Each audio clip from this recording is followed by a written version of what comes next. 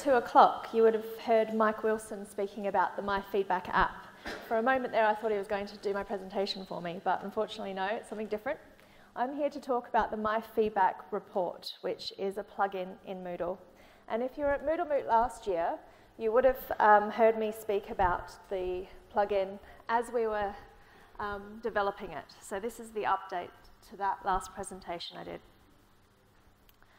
So if you've never seen the plugin before, what it does is it allows students and staff to easily view grades and feedback across Moodle courses in a single view, a single report.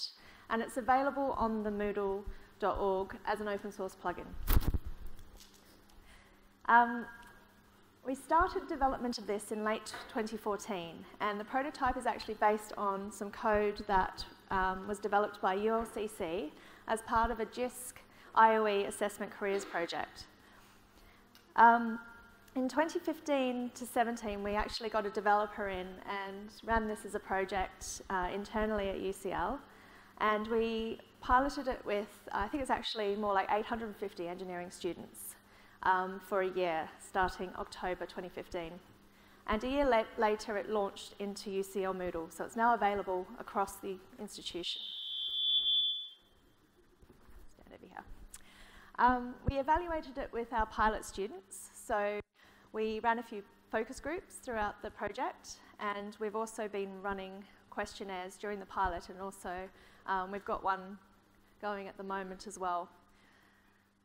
What the project aimed to do was to raise the visibility of feedback to students and staff so that they can see everything in one page. What we were finding was that students didn't really know how to access their feedback. And a quite depressing point was that we were often seeing students weren't viewing their feedback at all. So staff were perhaps adding a lot of feedback into Turnitin, and they were never going in and viewing that. And we wanted to make it easier for them to access that. We also want to help personal tutors to support students. So a lot of the time when personal tutors are in their meetings with their students, they're expected to meet with them a certain amount of times per year. They don't really know what to talk about. There's no conversation starter. And there's a number of other initiatives going on at UCL to support this as well, but this is one of the other tools that can help. We also want to encourage staff to start providing assessment feedback in Moodle electronically.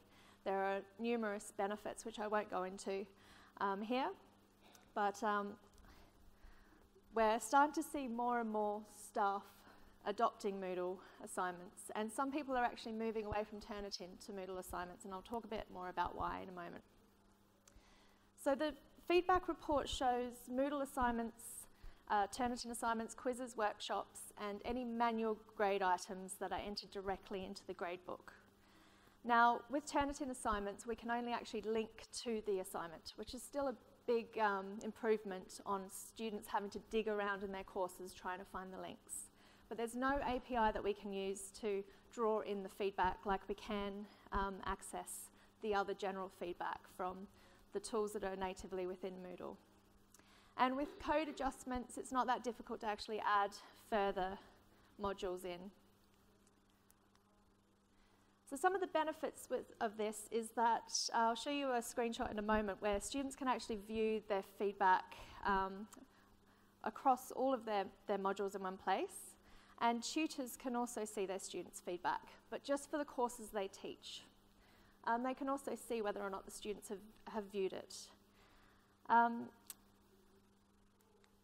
This is what it looks like for a student. So I'll point out to you a few of the features. So up here we've got the ability to export to Excel and to print the page. We were going to implement a link back to our archive versions of Moodle. We've actually had to roll back from that because there are a number of issues that are available in the Moodle tracker, which meant we weren't able to put that onto our production system. There are some problems with permissions and looping. So we're hoping that in future versions we'll be able to get that working, although we no longer have a developer working actively on this, so it's now out there in the community for the community to help develop, which is one of the reasons I'm here today. We've also got the ability to show and hide different columns. So this views quite well on a mobile device because you can really cut down to the information that you want to see and remove the columns that you don't need to look at. You can also filter. And the most important page, actually, is this page here where you can view all of the feedback. If you've got a rubric or a marking criteria, all of that comes in as well. So students can see the actual feedback that they've been given. And if they want to see it in context, then they can click through into the assignment. For personal tutors, they can't actually access the assignment itself unless they're already enrolled on the course. So that's something to bear in mind. And we've also enabled students to enter their own self-reflective notes. So that there are a few students who have started doing this, although a lot of students in our focus group said that they probably wouldn't use this feature.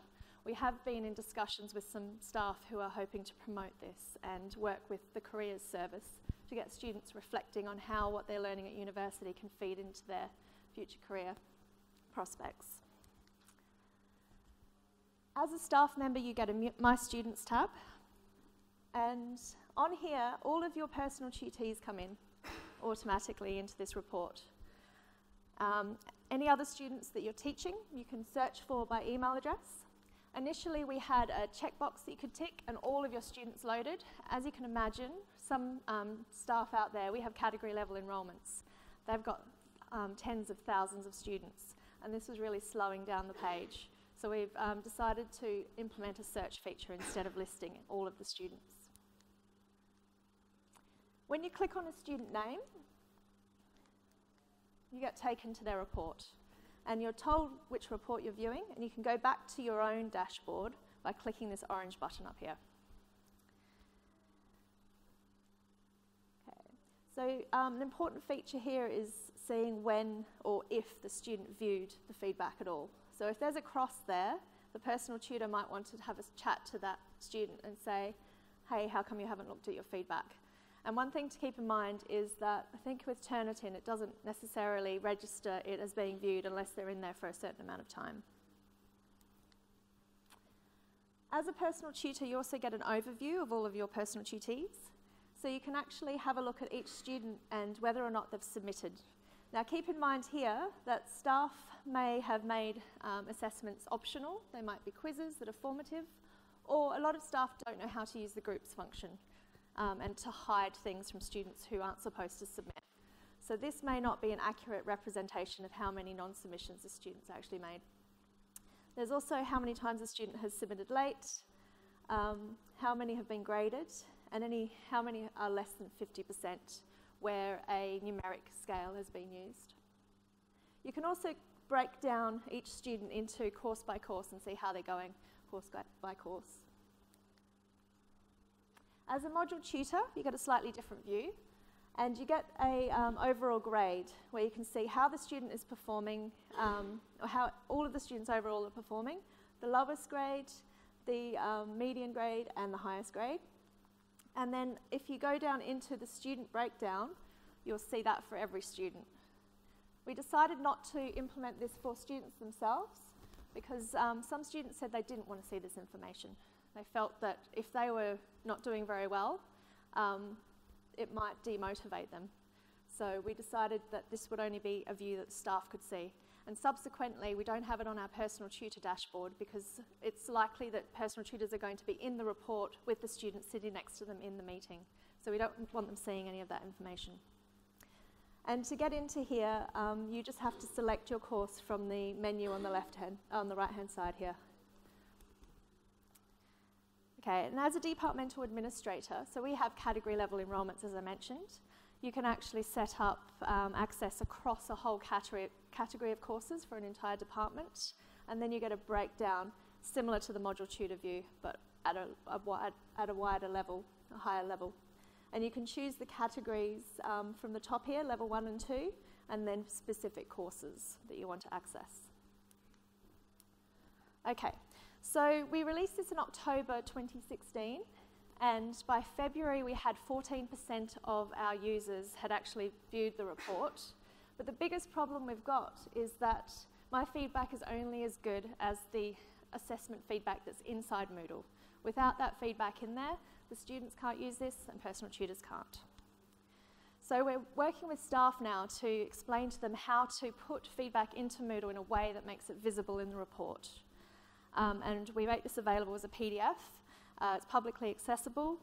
One of the big things to keep in mind is that with Turnitin assignments, because we don't have that API link, a lot of our staff want to give their students letter grades, and Turnitin doesn't support letter grades properly.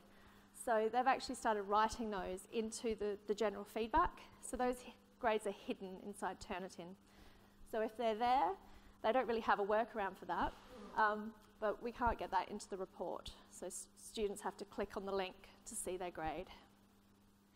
One thing to note as well is that extensions that you grant for individuals or groups will come through into the report as well. So they won't flag as late if you've actually given a student an extension on a Moodle assignment or a quiz.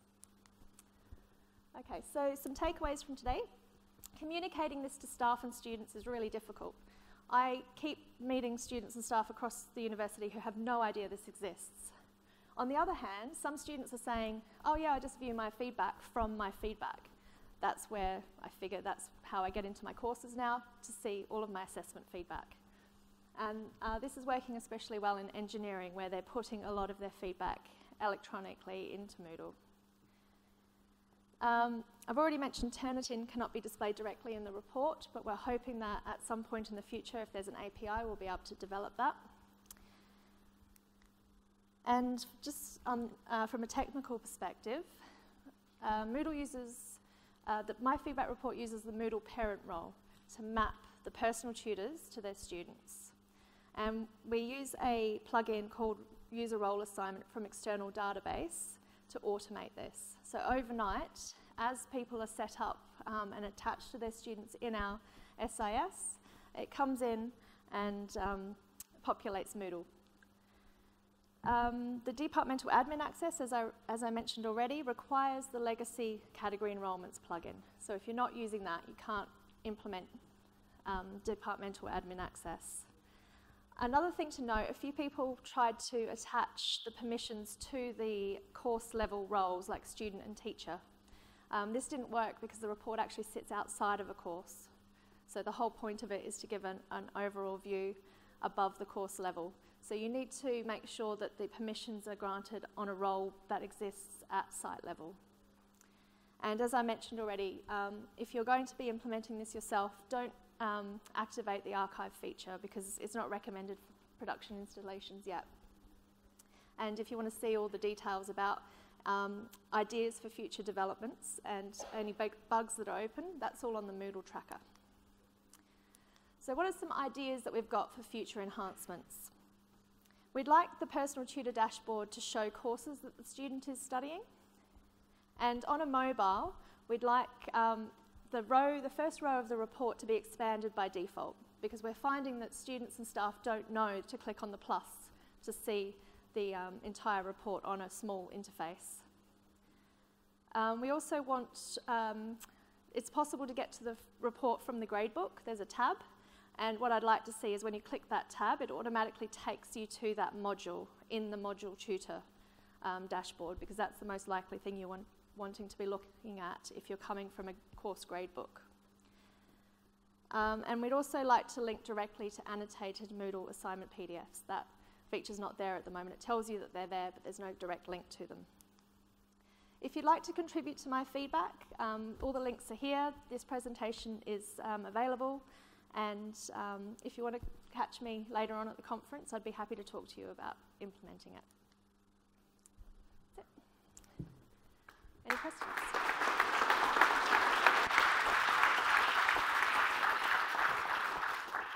The guys had 1 minute to spare, and Jess had 1 minute, 10 seconds to spare. So thank you very much to both sets of speakers. Can I open the floor to questions to Jess, please? Say your name and your institution. Yeah. Hi, Mike Wilson, University of Portsmouth. Have you had any joy putting pressure on Turnitin to expand their API? We haven't really tried, actually.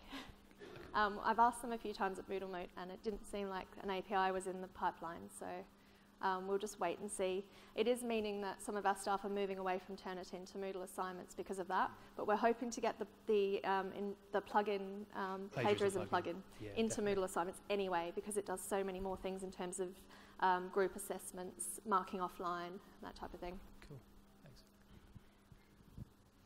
Thank you. Anybody, any other questions, comments?